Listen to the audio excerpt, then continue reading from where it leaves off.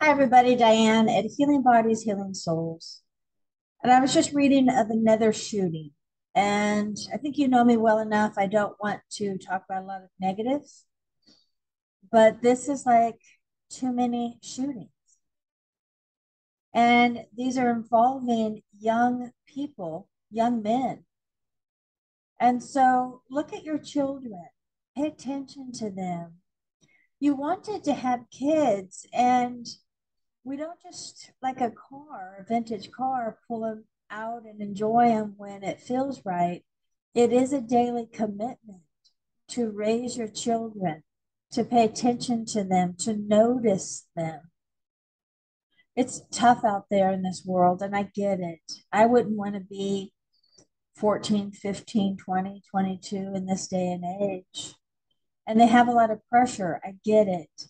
But as parents, as adults around kids, we're here to guide them through it.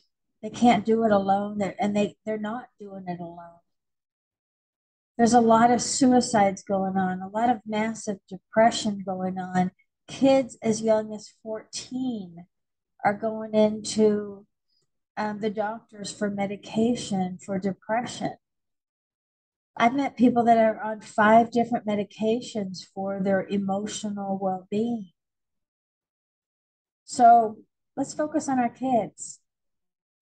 Let's raise them. Let's parent them. Let's value them. So, from signs to watch out is, are they in their bedroom isolated too much? Are they on their phone and addicted to everything that's on the phone nowadays? Are they doing good in school? Are they socially open, or are they socially awkward and distant? And if you can't look at your child or children through the eyes of really paying attention, then ask their teachers, ask a few individuals around you. Hopefully, they will be honest and truthful. A lot of my clients have children that they've half-ass raised, because just being at home at night isn't enough. That's not parenting. It's having really good conversations, making them feel good, having family time, community time, dinner at the kitchen table. So if you need help with the parenting, please, please, please reach out. And I know you don't want your child to suffer, but a blind eye and a deaf ear, they may be, and you're not noticing it. And I know it hurts the heart. There is help.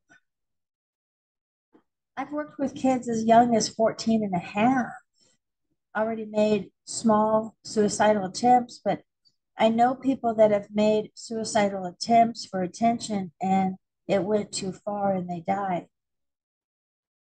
Again, I don't want to be negative about this, but I want you to watch your children. I want you to enjoy them. They're the grooviest people you will ever meet in this lifetime. It's not a politician or an actor, actress. It's your children. They're the grooviest people you'll ever get to know, and get to know them now. You can change. And if you have anxiety, you've given them anxiety. If you have too much stress in your life, then you are giving them stress in their life, because they're mirroring you. And if they're 14, 15, 20, 22, and not 40, 50, or something for you, they are not capable of handling the level of stress that you show up in your home with. So you got to work on yourself. And every time you work on yourself, it's worth it. And every time you work on yourself to help a child, well, to me, that's just common sense. So look at your children today, please. If they are awkward when it comes to social skills, and if you don't like the character of their friends, it's a job for you to fix it. And I am here to help you and guide you and hold your hand and give you the tools, the wisdom, and the insight to protect yourself, protect your child, and to raise kids that are good for our society. So take a couple deep breaths. I pray your child is just groovy and social and happy and all over the place and excited about life. And if they're not, it's mandatory that you reach out now because you can't hide anymore. Their lives and lives around them depend on your decision right now. Again, I'm Diane Gazine at Healing Bodies, Healing Souls, and thank you for listening. If I can be of service, please reach out to me. If it feels right, you may share this. Namaste.